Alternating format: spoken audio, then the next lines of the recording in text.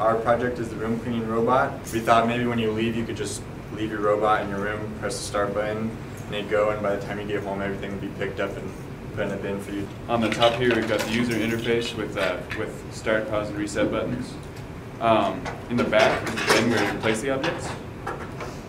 We've got the drive motors up here with some shields so that they don't get the wheels don't get stuck.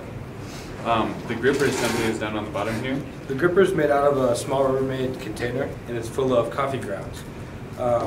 When the gripper is pressed down over an object, the coffee grounds surround the object, and then the air is sucked out of the balloon by this vacuum pump, and that compacts the coffee grounds together so that they can't move past each other, and it kind of forms a solid around the object, so that when the arm is retracted, it picks the object up.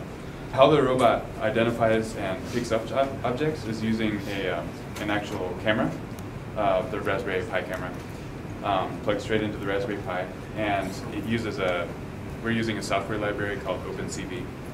And basically what the robot does is it masks out the background and identifies where the object is, and it lines itself up so that the object is within a range where the gripper can grip it.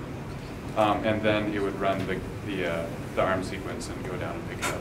There's a speaker on the back and a text-to-speech library where you just type in the text that you want it to say, and it converts it into phonetics, and it's just playing that audio through the headphone jack. Ready to begin cleaning.